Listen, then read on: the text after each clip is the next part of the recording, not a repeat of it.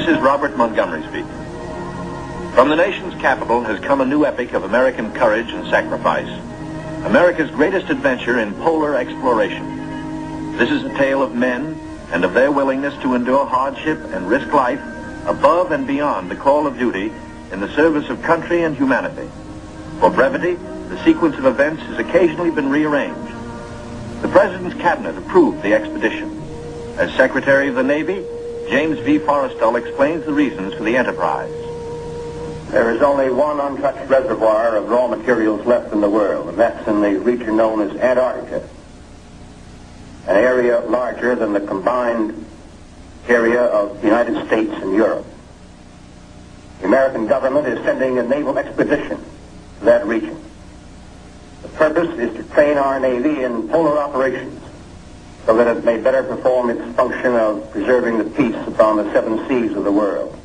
Beyond that, the American government is seeking to do its share in the discovery and the release to the world of the unknown treasures of Antarctica in the interests of all mankind.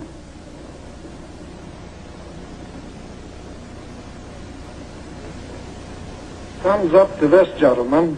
The Secretary has approved our plans, confirming you, Admiral Byrd, as the officer in charge of the expedition, and you, Admiral Cruzen, as the task force commander. And we get everything we need. That makes Operation HighJump the greatest polar expedition in history. Admiral, time is going to be our greatest handicap. By the time we get through this very difficult ice pack, the summer will have ended and the fall will have set in. Never before has anyone attempted to take a fleet of thin-skinned steel ships through 300 miles or more of crushing ice pack. I have great faith in your skill, courage, and determination. And now, gentlemen. Admiral Nimitz reviews the operations plan. The expedition will comprise 3 groups: a central land plane group to explore the interior from Little America, and 2 seaplane groups, the eastern to map that half of the continental shoreline, and the western to map the opposite coast of Antarctica. After the original orders have been issued, 3 months of planning are needed to organize the giant venture. This is Robert Taylor speaking. At the world's greatest naval base, Norfolk, Virginia, ships of the Central and Eastern groups are loading. The flagship, Mount Olympus, equipped with powerful radio and radar, will serve as the leader's voice of command. Admirals Byrd and Cruzen come aboard to check staff preparations, food, fuel, and clothing for 4,000 men. Byrd greets staff officers who have fitted out the expedition. Not a few vessels, but a fleet. Officers and men, not hundreds, but thousands, and pilots by the score. The Chief of Staff, Captain Quackenbush, calls up the fleet's youngest recruits to meet the admirals, who name them Running Jump and High Jump. The pups are unimpressed by rank. Running Jump and High Jump are first arrivals from the Chinook kennels at Wanalancet, New Hampshire, where sailors are learning the art of navigating dog sleds. Everything happens to sailors. But soon they come to understand and to love the Huskies. They watch their dogs carefully to see that they have enough to drink and enough to eat, and always at the right time. Dog Watch Bluejackets practice the patient care that will keep the dogs in prime form. Not only food, daily attention to their eyes so that they may not suffer the dreaded Arctic snow blindness, and the inevitable vitamin pills that even dogs can't escape these days of ABCD health. The boys learn all the tricks. Tickling of the throat and a pat on the nose gets the pills down. The dog sleds are the small boats of the Antarctic. Each carries 600 pounds, with 10 dogs hauling.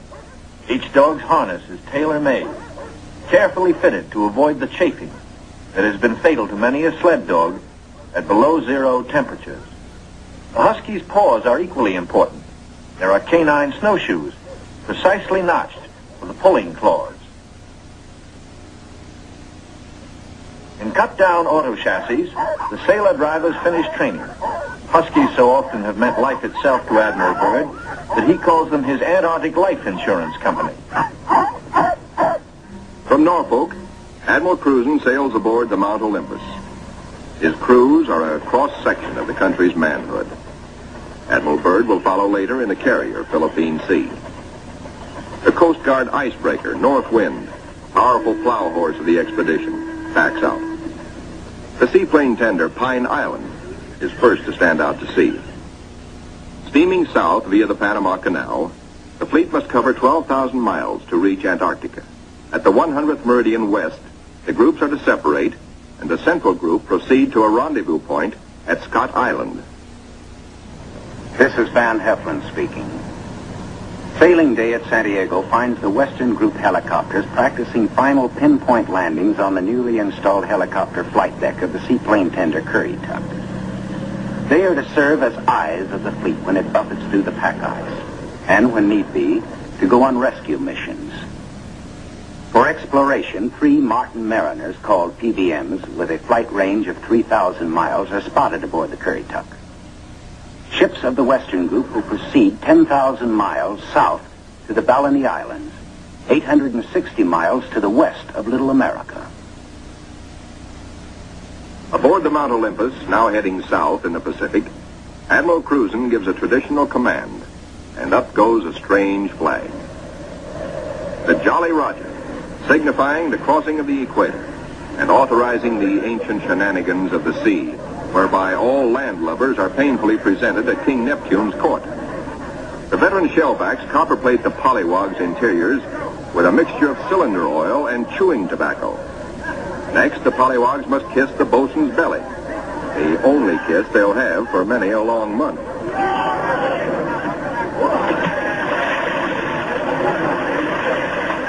They wind up with a dunking and a final whacking to warm them up, officers and men alike.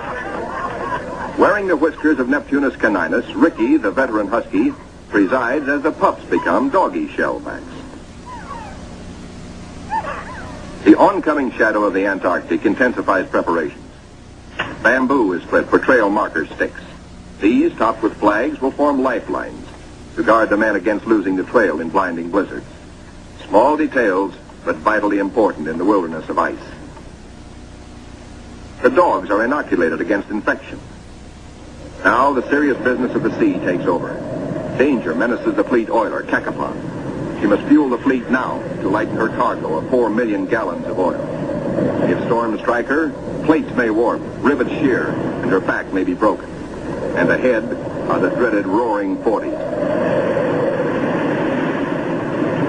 Deck parties run with hauling lines, bringing over the Cacapon's captain for a conference.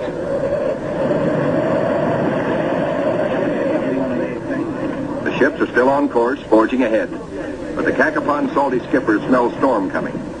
Few ships travel this lonely ocean, so there are no weather reports. We've got to finish this job fast, he roars, or we'll be caught in a stiff blow. And blow she does.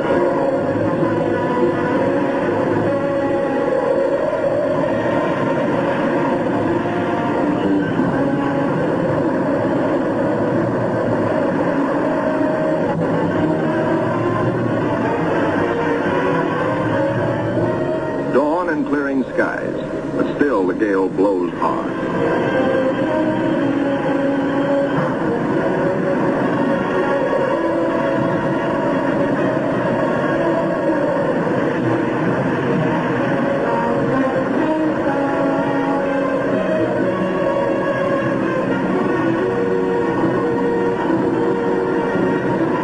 Aboard the seaplane tenders, rolling decks imperil the big seaplanes.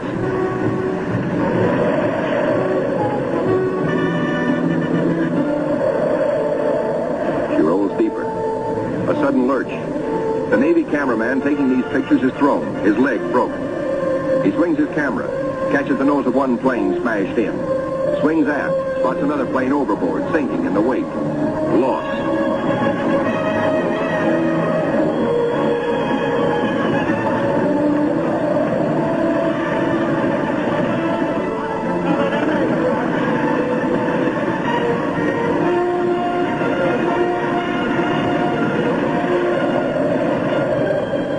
There's no loss of life, but below in sick bay, the surgeons are busy with the injured. Today, with Navy's modern science, An injured seaman is soon up and about. We go back now to Norfolk and sailing day for Admiral Byrd. 6 DC-3s, called R4Ds by the Navy, make the longest taxi run in Navy Yard history, each with crewmen riding the tips of their 98-foot wings. Poles and buildings have been removed to clear their way to the 30,000-ton carrier, Philippine Sea. Admiral Byrd will sail the carrier close to the edge of the pack ice, then fly his 6 30,000-pound land planes from her deck, 800 miles across the pack to Little America. A daring and dangerous plan. But precedent was made in 1942 by Jimmy Doolittle and his much smaller B-25s, Tokyo bound from the carrier Hornet.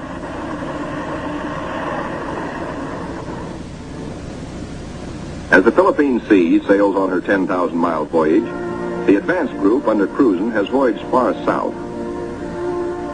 They sight their first icebergs just above the Antarctic Circle. Careful bearings are taken, for the hulls of these ships are no thicker than was the steel skin of the Titanic. The treacherous ice is the enemy now as then. But danger is the sailor's business. His delight is in preserving home traditions, the Christmas tree and Christmas dinner.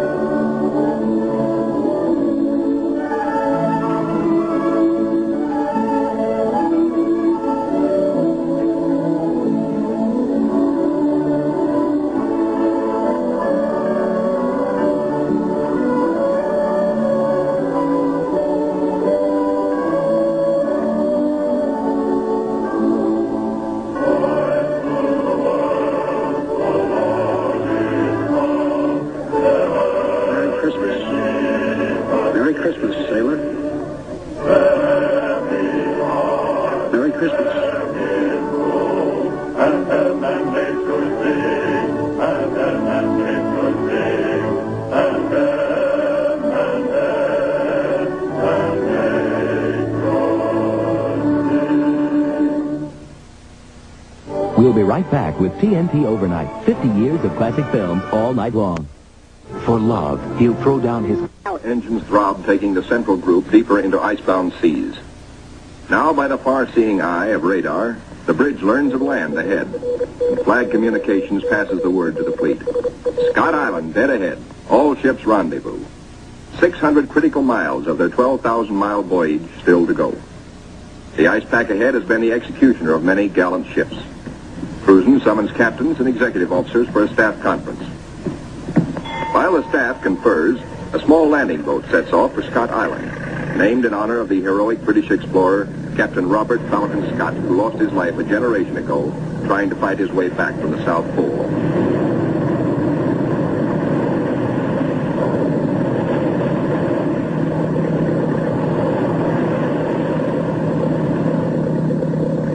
In such surging seas, landing is impossible. The boat heads back for Mount Olympus with serious news. Cruzen must abandon his plan for a weather station here on this rugged submarine mountain. Time presses hard. With his operation officers, Cruzen transfers his flag from Mount Olympus to the Coast Guard icebreaker, North Wind, for she must take the lead, cut the channels. Admiral Cruzen's battle now begins. Through 600 miles of peril, the Admiral must bring his ships to the open Ross Sea, and thus to the Bay of Whales and Little America. Cruzen signals, "Follow me," and sets a careful course past icebergs. There she blows, sings the lookout. There she breaches, close aboard. These huge whales measure up to 80 feet long, and each yields oil worth more than $2,000. The radar watch informs the bridge they have picked up a big ship, a Norwegian whaler, with her killer craft in close company. The Norsemen report the heaviest ice pack in 40 years. This year, they tell the Americans they're staying to the north of the ice. The Norwegian captain urges, exercise extreme caution. The American fleet proceeds. Here is the most treacherous navigation in all the 7 seas, with every floe, every berg a potential killer of ships. 7/8 of the berg lies underwater. Its jutting ice foot can slice into a ship like a can opener into a can. Ahead, the sky shows white streaks, the telltale ice blink, the warning reflection in the sky of the great pack. The ships meet their first tabular, the tabletop berg found only in the Antarctic. These tabulars are huge chips from the great ice barrier. They measure as long as 40 miles and are counted not in acres, but in square miles. The ships must follow a twisting, turning sea alley, cleared by the icebreaker. The submarine, Senate, brings up the rear. U-formed ice, known from its shape as lily pad ice, offers no trouble. It is the bergy bits and the bergs themselves that form the hazard for the submarine.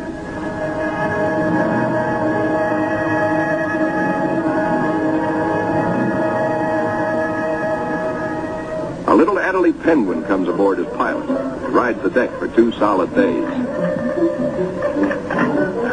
Navy cameramen find new subjects, a group of emperor penguins feeding in the lead.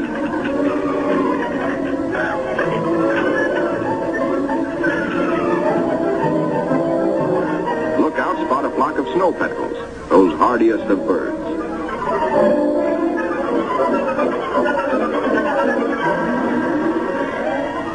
Admiral Cruzen orders reconnaissance by helicopter and himself boards the plane as observer.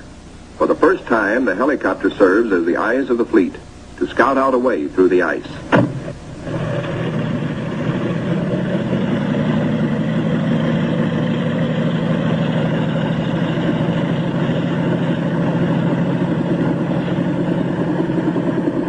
Somewhere to the south, Cruzen hopes to locate better going, perhaps a lead heading toward Little America. Beyond the brash ice, at first he can spot only isolated lakes. At last he sees his lead. Reconnaissance by helicopter has paid off. And just in time, for the helicopter's gas is running low. The long practice hours of pinpoint landing have not been wasted. The Admiral is safely back aboard. Cruzen changes course to head the fleet toward his lead. No open roadstead here, no channel markers. The turn is difficult for the big ships. Now to the men of the fleet comes one of nature's weirdest pictures, the Antarctic twilight. Eerie greens and pastel blues. Men who look grow silent, but long remember.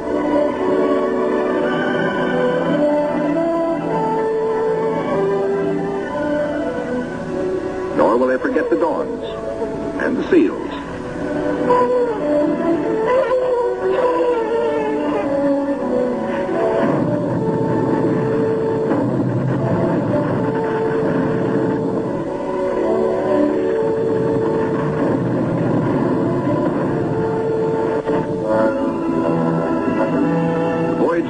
Was to have taken 3 or 4 days, but a week has passed, and the task force has made only 100 of the 600 miles across the pack. An emergency radio to the north wind summons instant help. The submarine, Senate, is caught. The jaws of 2 ponderous pressure flows are closed in, locking her in a white vice. The submarine is in acute danger of being sunk.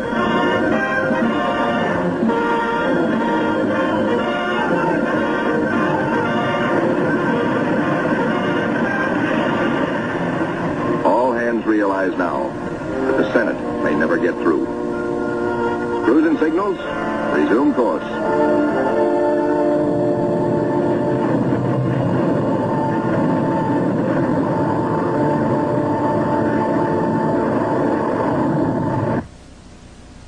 Meanwhile, the Eastern Group has steamed to Peter the First Island, 1,250 miles northeast of the main base to be established at Little America.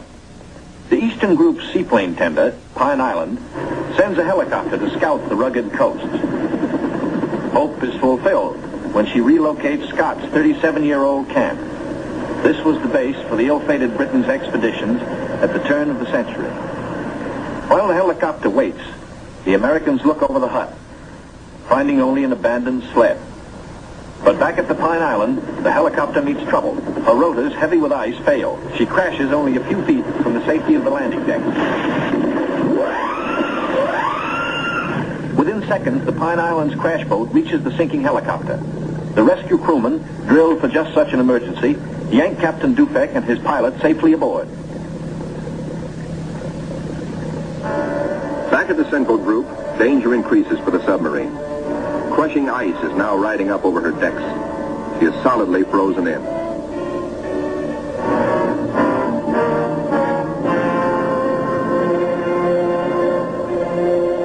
The situation is desperate. Clearly, she cannot undergo further risks. There are 85 men aboard. The ice locking her in is a solid pressure field spotted with birds. She must be taken back. The north wind cannot get the fleet through if constantly halted to rescue the submarine.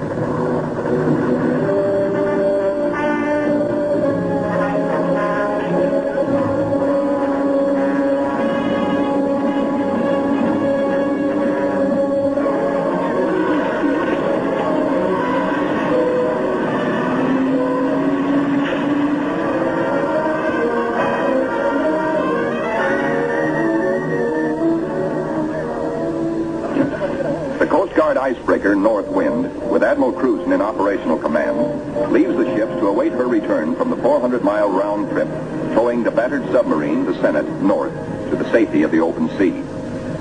1,200 miles to the west, 10 men set out from the western wing of the expedition on a hunt. For one of the seaplane tender Currituck's missions is to bring back specimens for the Federal Fish and Wildlife Commission. The marine marksmen storm the ice floes. These seals are armed with tiger-like jaws, easily capable of mangling a man's arm or leg. The men risk the slashing jaws of the master bull himself. He's no calf, he fights to kill. Once secured, he finds out for the first time in his life what it's like to be petted. That's not so bad. They total up their catch for the scientists back in Washington. 6 leopards and 1 rare Ross seal. The first Antarctic seal ever to fly through the air with the greatest of ease in a cargo net. 3 days later, disaster presses close to the ships of the Central Group, helpless without the icebreaker. Their 2,000 men are marooned in a frozen sea. Below the waterlines, damage control crews labor in icy water to shore up the inward closing plates. The lives of all hands are at stake.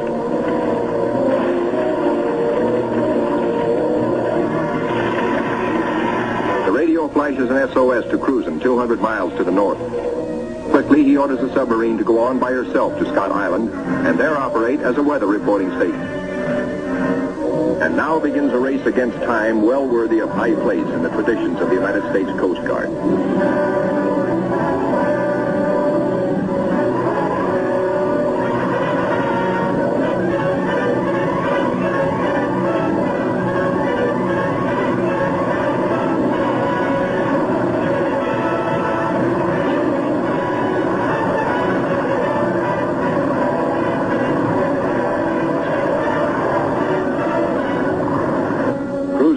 Black news from the flagship, Mount Olympus.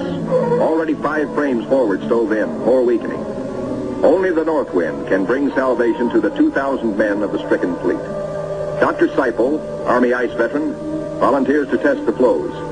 If the ships must be abandoned, will the ice support the survivors? Cruzen awaits Dr. Seipel's verdict. Seipel reports the ice cannot be trusted.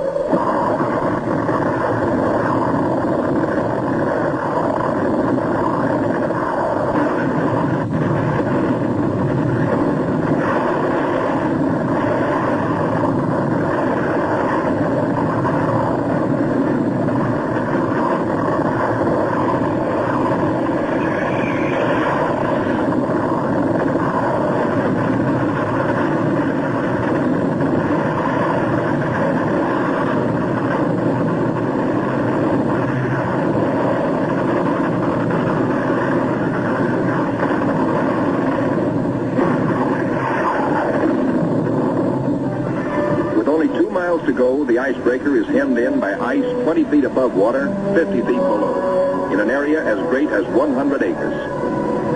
Hopelessly gripped by the ice, the cargo ship Merrick is now in grave peril.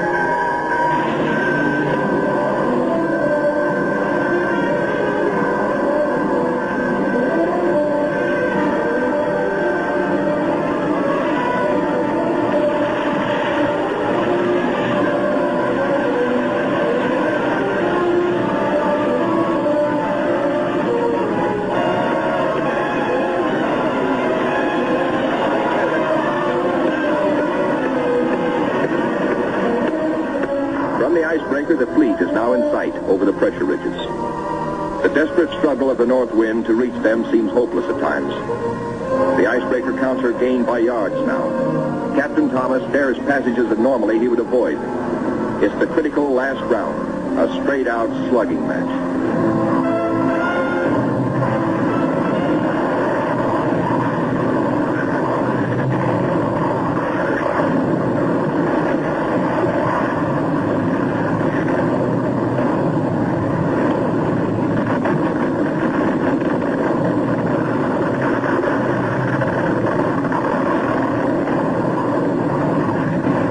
The north wind reaches the nearest ship, the Yancey.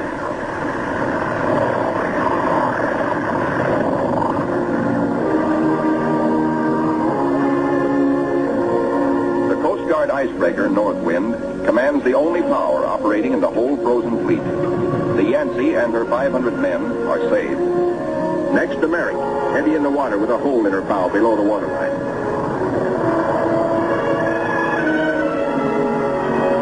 Wind reaches the flagship, Mount Olympus, cuts her free. The fleet has survived. 2,000 weary American sailors are safe.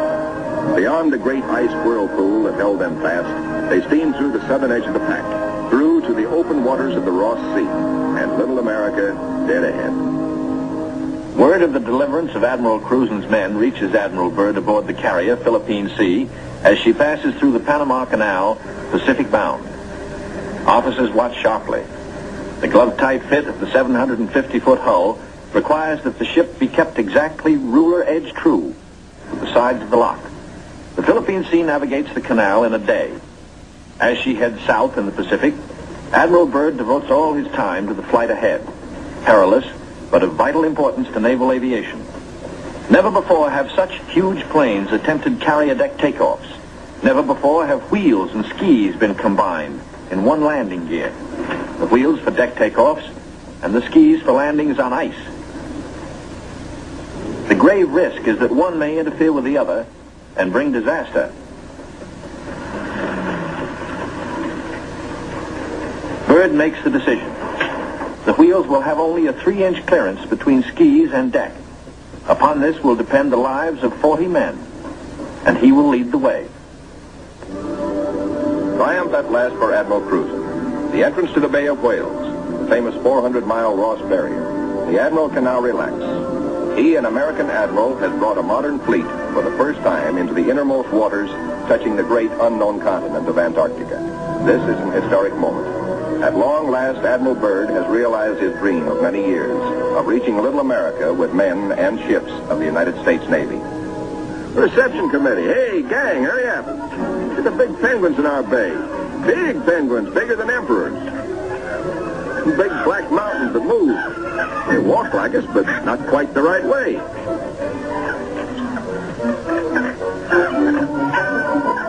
Come on, gang. We gotta go see what gives.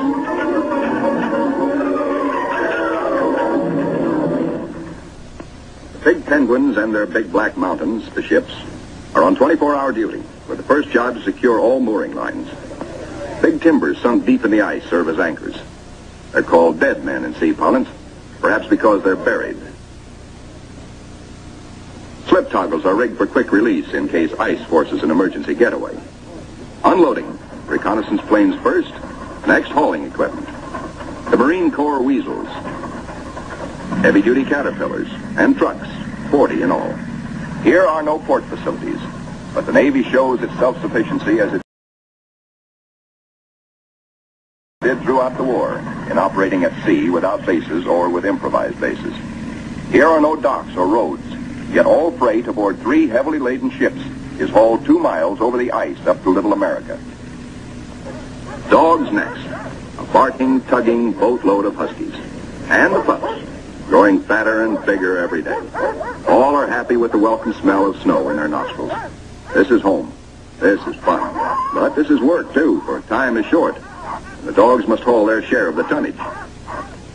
Halt. Trouble ahead. Pressure ridges block the way inland to Little America. Even the largest caterpillars are stalled. The call goes out for dynamite crews, Navy's trained demolition teams, seasoned on enemy beaches.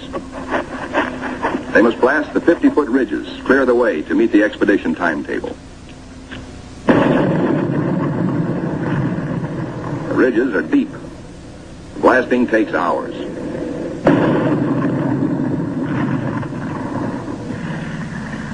Seabees and their bulldozers follow, smooth out the road for the big cats.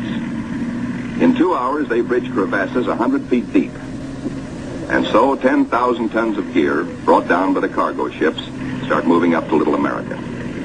Work goes steadily forward. Seabees, with all hands helping, use every one of the 24 hours of daylight in the South Pole summer. Caterpillars with snowshoe oversized treads accomplish in hours the work that in old days hundreds of dogs could do only in weeks. Airstrips, smoothed out with drags, take high priority. Byrd has flashed word from the Philippine Sea, now standing by off the pack ice, that he's ready to fly his R-4Ds in. It's up to the work parties to make up the time lost in the pack ice. Up to these men to work while gusty winds drive flesh-cutting gravel-like snow across the open, or to dig deep for storehouse foundations. Food dumps grow steadily. Here is the favorite hangout of the veteran Husky, Ricky. Born at Little America 12 years before, and still hungry. Each hour brings other buildings to completion. Knockdown Wanigans grow magically, and the Air Headquarters Quonset is ready. Snow blocks are dug out for windbreaker walls. These blocks are the adobe of Little America. Good idea, squawks the sidewalk superintendent of the base. Good idea. These big penguins do right well to bear in mind that when she blows down here, she's liable to blow your eyelashes off. The little Adderley shows no fear. What? Smoke? Silly idea. We'll be right back with TNT Overnight, 50 years of classic film. The ships are all but emptied. The Caterpillars and Go Devils live up to their wartime good name. Within 70 hours, the Seabees are hauling in the last 500 tons of essentials. Only a few more cases to be broken out. The local waterworks is the pride of the Seabees. 3 GI cans of snow produce 1 can of water, purest in the world. You keep your furnace going to make steam, which melts snow, which makes water. Simple. Simple once CB Engineering in Washington had figured it out before ever the first ship left port. And now, the ordered streets of a tent city that is Little America the Fourth come into being where 3 days before, the primeval snow lay unbroken. The church flag on the first Sunday signifies a pause for prayers. After the last Mass, and after the Protestant and Jewish services, the off-duty sailors have but one thought. Transportation has but one terminal, the mess hall, the best dinner of the week, as ancient Navy tradition always has decreed. Admirals and captains wait their turn in the chow line with the men. Inside, plates are loaded. Roast beef, rich gravy, high mounds of mashed potatoes, flaky pie. Life looks up again. A cigarette, good coffee. 5 miles east of Little America, a seal herd, 500 strong, has its feeding ground amongst pressure ridges and in deep crevasses. Ricky, as a pup, played the game of run, seal, run, and he hasn't forgotten. The seal wallops with his tail. Ricky's 12-year-old teeth are not so good on the slippery, wet hide of the 600-pound Waddell. Mr. Seal decides he's had enough. He scuttles down his escape hatch to the water below. Chow time. The only seals killed are for dog meat. Especially good because it insures against scurvy. The pups smell their dinner coming and let their handler plainly know they want it. Right now. They're only a few months old and forever hungry. Yet soon they will be pulling more than their weight in the sledge traces. They like their meat red and will fight for it. The flagship flashes word by radio to the carrier Philippine Sea. Base ready, weather suitable. On the carrier, 6 planes, triple checked, are ready for their moment of destiny. Admiral Byrd has given the pilots a final briefing. Everything depends on split-second timing. Pilots, man your plane. No 3,000-foot runway here. Only a scant 300 feet. Jet propulsion is their reliance. Crewmen attach jet containers, 4 to a plane. These JATO bottles are packed with flaming power. In the critical 10 seconds at takeoff, they give the kick-up of 2 added engines.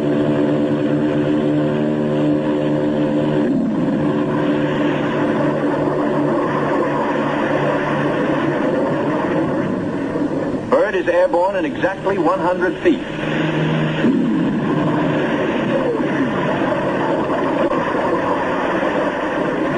Admiral Byrd and his companion plane will try the 800-mile flight first. The others await his orders.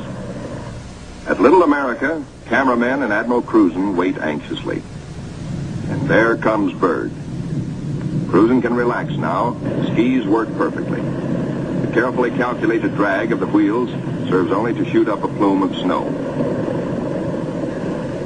Byrd greets his son, Dickie Jr. first, here following Dad's footsteps. They watch plane number 2 come in safely. Byrd tells Cruzen, good to be home again. But Cruzen has urgent news. There's a terrific storm brewing, only 10 hours more of safe flying. Byrd radios the carrier, launch all planes as soon as possible. By midnight, the Philippine Sea has the remaining 4 planes ready. They must risk a takeoff in darkness before the terror of the storm strikes.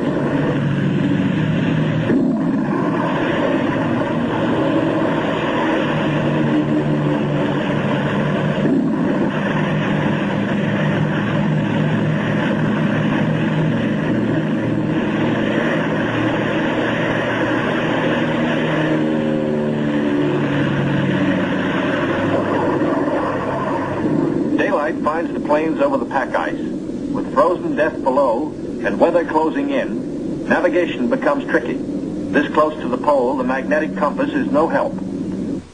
At the base, men scan the gray skies, looking, and finding only the blackness of the approaching storm, now visible to the east.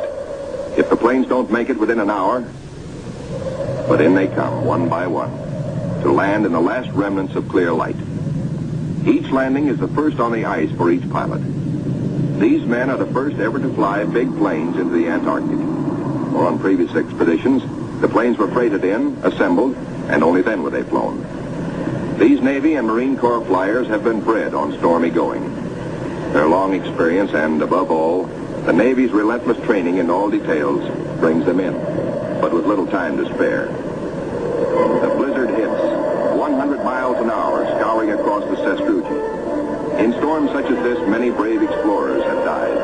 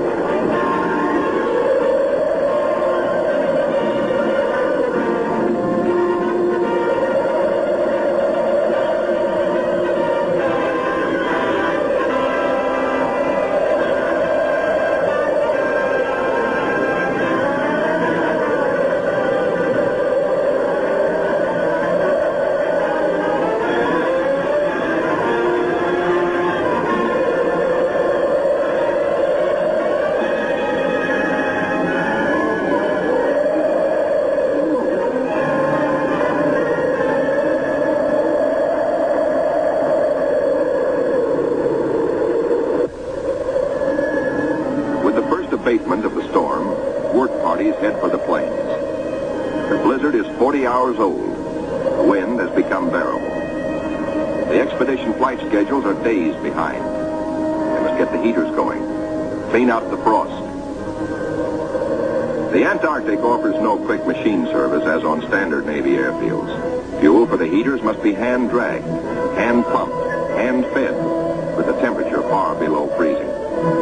The chow wagon, the never-failing CB tractor, gives the work parties a lift back to the mess tent for hot coffee, food, and warmth. Only the Navy, Marine Corps, Coast Guard, and Army cameramen who made this official record know the price they paid for these blizzard films. They covered the Pacific battles for posterity. This cold day, they froze their whiskers to make these first color films of an Antarctic blizzard. Little America digs out.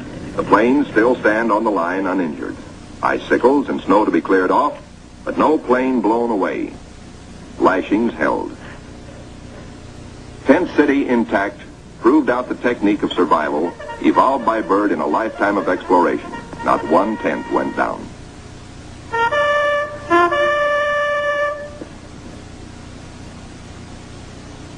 No matter how great the pressure of work, the flag must be raised with a ceremony which is its due.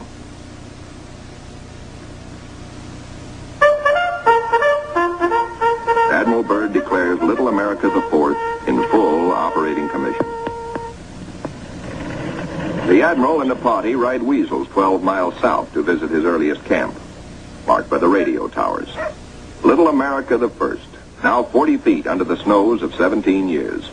And above it, Little America II, 25 feet under the snows fallen since 1935. Captain Boyd, United States Marine Corps, ties on a safety line, while Admiral Byrd and 3 veterans of his previous expeditions watch. Boyd inches his carcass down the old ventilating hatch. It stood 20 feet in the air when it was put up 12 years before. He pokes a stick up as a marker for the main hatch. Now all hands, the Admiral included, will have a chance to go look-see. Below, the old-timers find a lantern that lights at once. No manner of other gear. For here in Antarctica, there is no decay, no rust, no dust, not even germs. Fruits, vegetables, meats, all good after 17 years. Small wonder Byrd preaches that one day, Antarctica may be the world's storehouse to keep the 7 years surplus for the 7 lean years. Byrd, bringing with him the old corn cob he'd forgotten in 1930, comes up last. He meets heavy going, but he makes it the hard way and seems to like it. We'll be right back with TNT Overnight. Can men survive in freezing water? Men from Mars, members of a special underwater demolition team, wear the new cold water rubber survival suit. In contrast to these skylarking youngsters eating ice cream in the ice, men in ordinary clothing are paralyzed in 6 minutes and die very quickly thereafter. Yet these sailors, wearing only underwear beneath their survival suits, stay in half an hour and come up chipper and warm.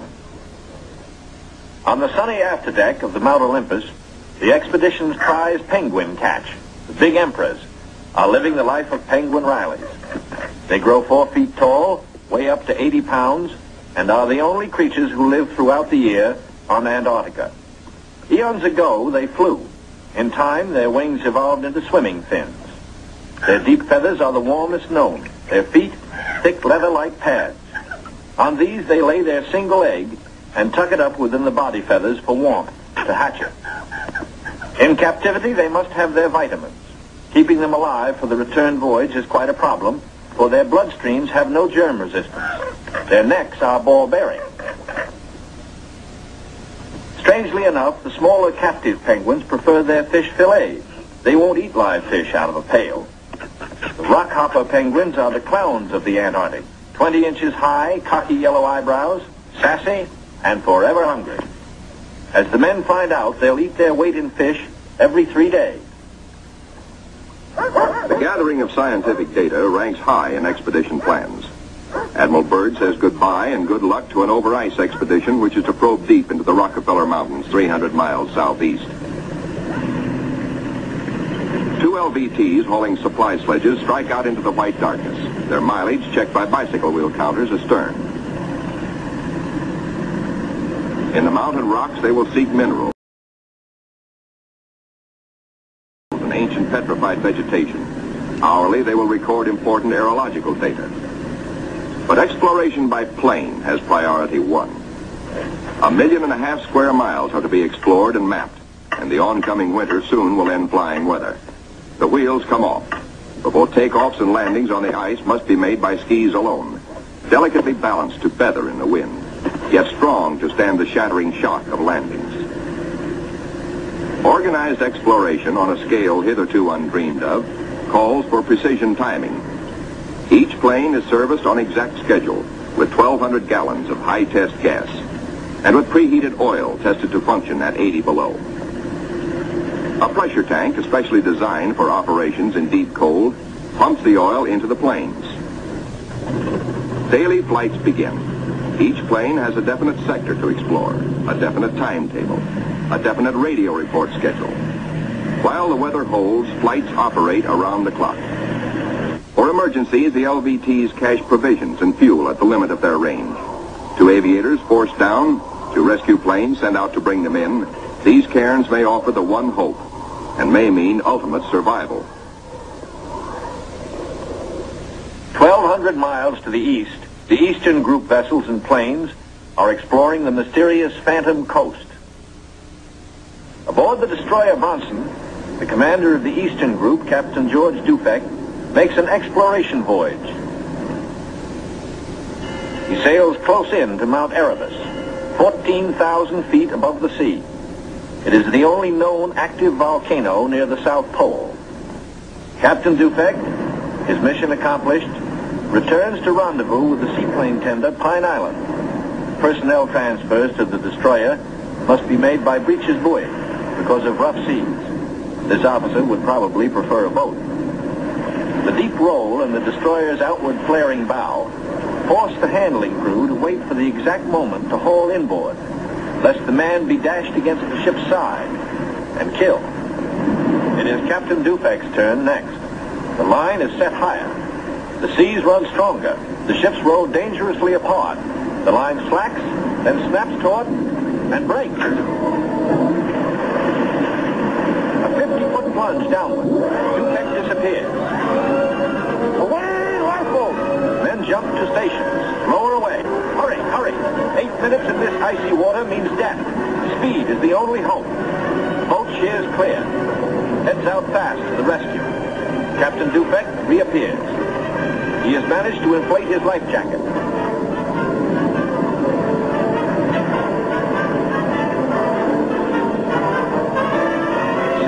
Gone. Dufek grabs the lifeline. The seaman clutches it. By a margin of seconds, he is safe. 1,500 miles west of Little America, the Currituck and her western group are off the Shackleton ice shelf, circling the Sunset Coast. The western group commander, Captain Bond, gives pilots and plane crews a last briefing on Antarctic dangers and the technique of survival if forced down. The flight about to start is the longest and most important so far for the Western Group. Before takeoff, survival gear is checked. Gear to keep 9 men alive for 100 days. Food, drugs, sleds, sleeping bags. On the water, the great TBM makes her takeoff run. Her jet assist bottles blast. She lifts quickly into the air and circles the Currituck once. Jet assist bottles, their work done, are dropped and make a salvo splash. The pilot, Commander David E. Bunger, wipes his frosted windshield, a constant source of trouble in polar flying. He is over the Shackleton ice shelf, named for the great English explorer who kept returning to the Antarctic until death, so often escaped, kept its rendezvous with him. The smooth shelf roughens. Dark rocks, called nunataks, appear above the ice. Then rugged mountain ranges as far as the eye can see. Bunger leans forward in amazement. His eyes have caught a sudden and unbelievable change in scenery. The universal white has turned to chocolate brown, dotted with blue.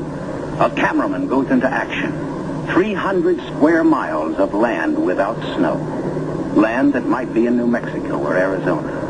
Pictures alone will prove Bunger has discovered a warm oasis in the shadow of the pole. It is for such supreme moments as this that men brave the hardships of exploration. The astounding, undreamed-of fact is that they are over a chain of warm water lakes whose shores, except for small patches, are free of ice and snow. Commander Bunger circles the largest lake in sight, 5 miles long. He comes in to make a landing. Water temperatures must be recorded. Samples taken. He finds the water fresh, the temperature 38 degrees Fahrenheit. On the shores are vast deposits of coal and of minerals of the utmost importance to civilization. Aside from their headline discovery, Bunger and his men have another good reason for hustling home to the Currituck. A long-awaited ceremony is in progress. The whole fleet awaits news of the all-Western Beard Derby. The Currituck skipper, Captain Clark, is judge. His salute of the day is Right corner mustache. Twist. The captain awards prizes to the winners, enlisted men and officers alike, the champions in the first Antarctic Beard Derby. To the most handsome. For the bushiest. To the officer who tried the hardest. To the neatest. To the most unique. To the red all-Currituckian. And to the one with the most sex appeal. At Little America, a warning sounds. The fleet is in sudden danger. It is being frozen in. It may be locked within the Bay of Whales.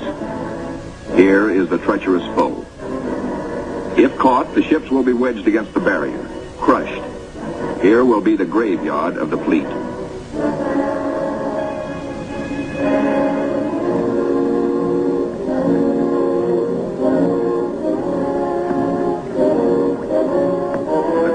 Icebreaker North Wind goes into action. Ramming, backing, ramming again to break up the crushing floes. Landing craft work frantically to loosen the ice around the ships so propellers may turn without shearing off. One by one, the ships are cleared, get underway.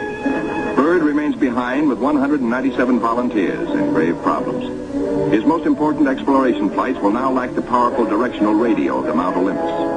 To get his men out, he must hope the icebreaker can crash her way back in time.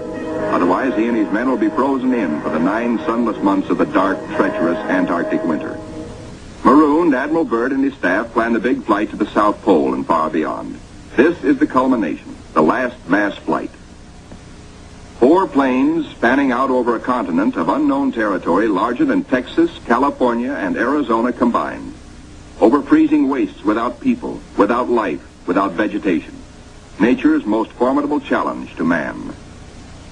The 4 planes are gassed up. All controls triple checked. Motors heated. For they face cold as extreme as 60 below. Unrelenting, murderous. Photographic units lead the parade of science to the planes. Each is a flying laboratory. The cameras are the trimetricons and the K-17s that spied out enemy secrets during the war. Now each plane carries 250 pounds of film to record some of nature's last great mysteries. The war's secret radar magnetic detectors are here too, bolted on like bombs. In war, their electronic impulses spotted minefields buried deep under the surface. Now they will read far below the ice, detect and identify minerals, coal, iron, precious ores. Byrd gets the words, "Ready, sir." He boards the leading plane. Gives the command, take off. Crews hasten to rock the ships and thus free the skis frozen to the ice.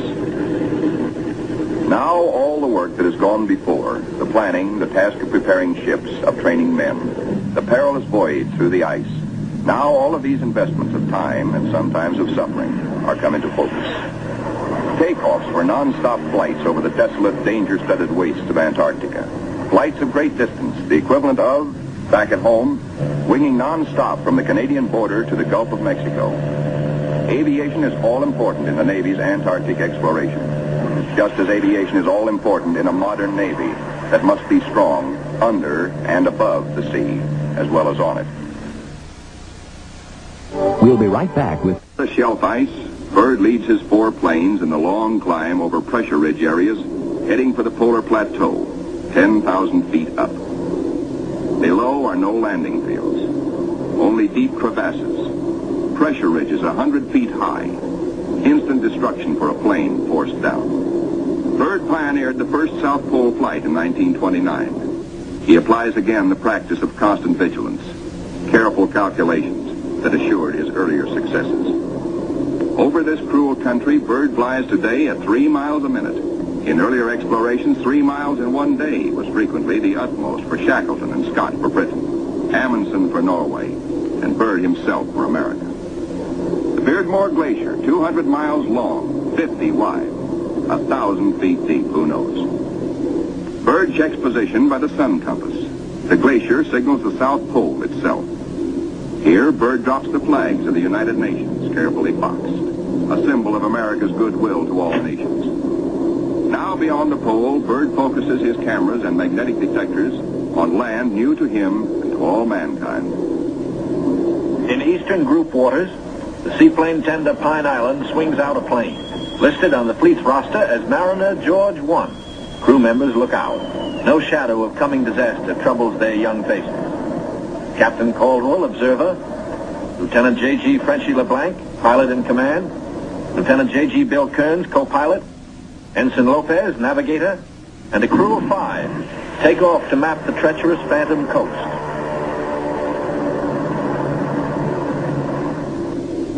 Byrd's planes, deep into the unknown, are the eyes of civilization, recording, evaluating, mapping. Plateaus, mountain ranges, with peaks 20,000 feet above sea level. The trimetric-on lenses, clicking overlapping exposures every 3 seconds, photograph from horizon to horizon. Coal, a mountain of coal. Byrd later declares Antarctic mines, if once tapped, could supply the world's coal needs for centuries. These official motion pictures can give only a cross-section of the miles of photographic records accumulated on this expedition by the Navy. The exposed mapping film will take 5 years to assemble. Amplifying these are the radar magnetic detectors, accurately recording mineral discoveries of immense value for the future use of all mankind. England, Norway, South Africa, Australia, New Zealand, South American countries, and Soviet Russia are claiming Antarctic territory. The United States recognizes no claim, and so far has made no formal claims for itself. But international policies cannot concern the Admiral now. His duty is to keep his flying laboratories functioning, to fulfill his dream of a lifetime. The word, "Gas half gone, sir," comes from the engineer tabulating fuel tank readings. Byrd radios his pilots, return to base. By the third leg of their triangular course, the planes head back for Little America. Byrd's plane takes the widest swing fuel permits as the lenses of the Trimets continue recording new territory. This is the last big flight. Byrd is determined to record the maximum possible. One by one, the planes swing in over Tent City. Flight operations checks them in and safely down. Plane 2, plane 3, plane 4. But not plane 1. Byrd's plane is yet to be accounted for. Byrd is missing. Out over the ice, Byrd is in trouble. His starboard engine is cutting out, now stops. His one remaining engine is losing power. The altimeter needle starts dropping down. The plane is losing altitude. All 4D1 to base, all 4D1 to base. Position Q5, engine out, losing altitude. The base prepares for rescue operations.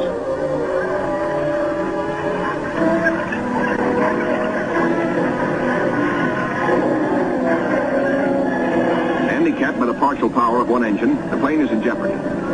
Down she drops. The needle drops from 3,000 feet downward, threatening peaks around. A further drop might mean a crash. Only one hope, reduce the load, lighten her at once. Maybe that way, maybe if enough weight goes, maybe she will hold. Already the mountains are above. She is deep in the valley, deep in the shadow of disaster. The needle drops downward from 1,700 feet. Jettison all gear.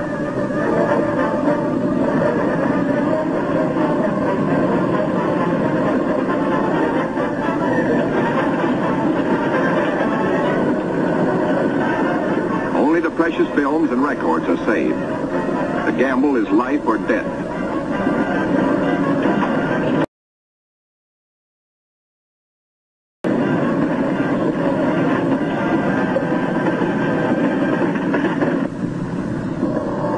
The altimeter levels off at around 900 feet. Slowly she starts to climb. She is gaining altitude. Pilot signals 4-0. 3 hours later at the base, crippled plane comes into sight. Men peer closely, tense, hushed, as they see the starboard prop dead. The one-engine landing is tricky at best. With skis, on ice, hold your fingers crossed for the pilot.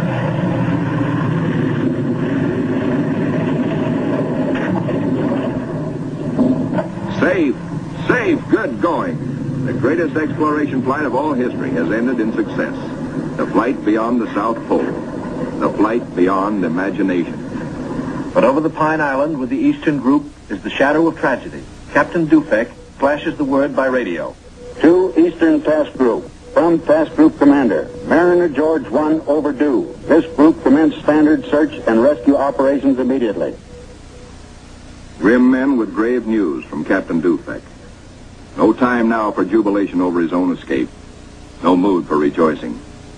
Byrd knows better than any man the tragic import of the message. In the freezing danger of the Antarctic, seconds are hours. Minutes are days. Every resource of the expedition must be mobilized instantly. All planes must take the air. All men stand alert for emergency duty. Over the ice pack, above the open sea, across the barrier. Mariner George 1 is down with men. No radio signals coming through. That means a crash. Search, search, search. Wherever the plane is, it must be found. For maddening, anxious days, fog shrouds the area where the accident most likely took place. Men are frantic. Yet daily, at their own request, at their urging, in fact, the crew of the Pine Island gathers for prayer service. On the 13th day, the weather breaks clear. Captain Dufek sends another PBM into the area heretofore shrouded in fog. At last, in clear visibility, the pilots and men scan water and pack ice along the Phantom Coast. Wherever they are, the 9 men of the George 1 have been lost almost 2 weeks. Hope is thin. 5 hours out, Commander Howell, the pilot, spots smoke. A signal fire. Some are alive down there. How badly hurt? How many live? George 1 smashed. The wreckage scattered, some of it burned. And a message on the wing. Lopez, Henderson, Williams, dead. No seaplane can land on the ice. Can the survivors reach open water? Howell must drop a message. We'll land Barrier's Edge 10 miles north. We'll drop flags to mark trail. If you can walk it, form circle. If not, form line. Howell knows the gravity of the decision Captain Caldwell must reach. But if the men can walk, a day may be saved. A precious day for the injured. Howell flashes the news. Captain Dufek gets the word and gives it to the Pine Island by loudspeaker. Attention all hands. This is the Task Group Commander speaking. Mariner George 1 has been sighted. Rescue operations are in progress. Howell circles his PBM over the wreckage. He watches for his answer. The huddle of men breaks apart. They've reached a decision. It's a circle. They'll try the 10-mile trek to board the PBM at the water's edge. Howell's crew have the relief gear ready now for the men below. Cargo chutes float the heavy packages down. First aid boxes, rations, skis, blankets. For men hungry, cold, hurt, and losing hope. The chutes are as lovely as shining stars. Symbols of life restored, of return to families who've been waiting and praying. Now to mark the trail. The PBM's crew have hundreds of flags, each weighted to land and stay upright. If fog should again close in on this desolate coast, there must be no second disaster, no wandering from the road to rescue. The survivors follow the trail markers. 5 able to walk, 1 on a sled, 10 miles to go. These men are marching out of the shadow of death into the sunshine of life. Aboard the rescue plane, ready to leave the barrier edge, the survivors, 6 thankful men, jerk out their story in bits and flashes. How Henderson, Lopez, and Williams died in the crash and explosion when they smashed up in milk bowl visibility. How they found scattered cans of food, a stove, and fuel to keep it going, and 1 tube of sulfur tablets, just enough to keep Frenchy LeBlanc, their gravely injured pilot, barely alive. Proudly they tell how Captain Caldwell consulted them all in dividing their little food, how he kept watch, inspired their faith, and how they prayed as men always do when there is no other hope but prayer. Bill Kearns, co-pilot, grins hello. First off is Frenchy LeBlanc. Corpsmen carry him tenderly in a Stoke stretcher. War and Robbins pulled him out of the blazing nose of the plane, but his back, hands, and face suffered 3rd-degree burns, and in the Gethsemane of waiting for rescue, both legs were frozen to the knees. Amputation is inevitable. but he will live. The ship's company of the Pine Island greets their skipper, Captain Caldwell, observer on the flight.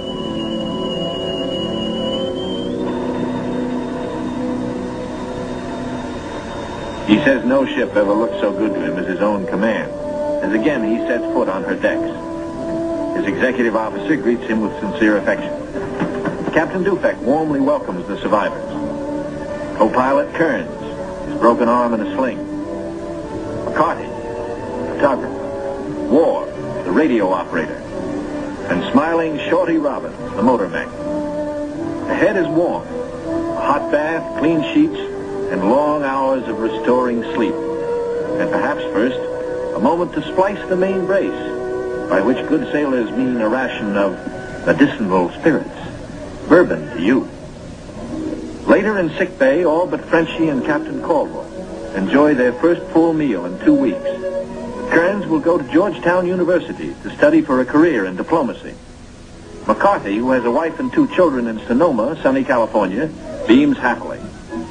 Robbins, who was the wheel horse in those desperate days, figures to keep on flying. He still loves it. And War knows that he will marry his school teacher sweetheart back in Reading, Pennsylvania.